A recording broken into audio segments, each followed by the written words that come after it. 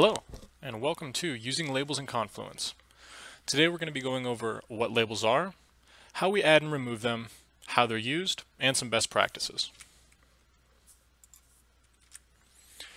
Labels are tags that are added to pages, blog posts, attachments, and spaces. You can think about them like sticky notes. They're a dynamic way to organize content. So how do we add and remove labels?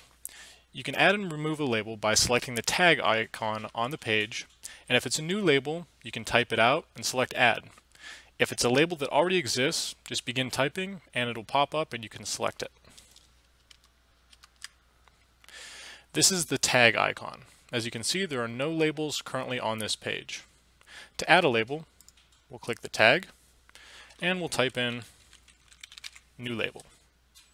Select Add and close. Now the label, New Label, exists on this demonstration page.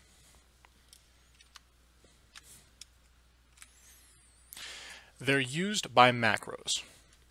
So on this page we have a label, but it doesn't really do anything yet because we don't have a macro to listen for this label. So let's add a macro to the listener page.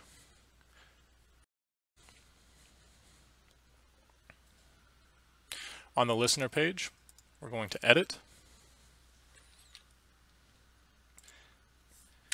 And we're going to type the left curly bracket, which is a shortcut to insert content, and we'll type content by label and select the content by label macro.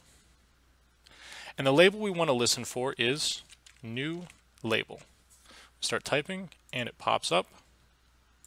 We'll see in the preview that this is the page we've just created and added a label to. Insert, and don't forget to update the page.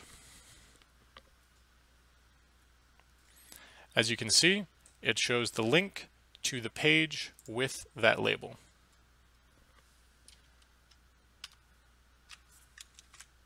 Some best practices while using labels are to remember that they're site-wide. The smaller group of information you're dealing with, the more specific the label. So, if you have a specific set of workgroup conference calls you would like to associate, you could create a label like November 900 conf call for all of those conference call pages. Now, as you get more general, your labels need to be more general. So for all workgroup conference calls, you could have a label like OO meetings.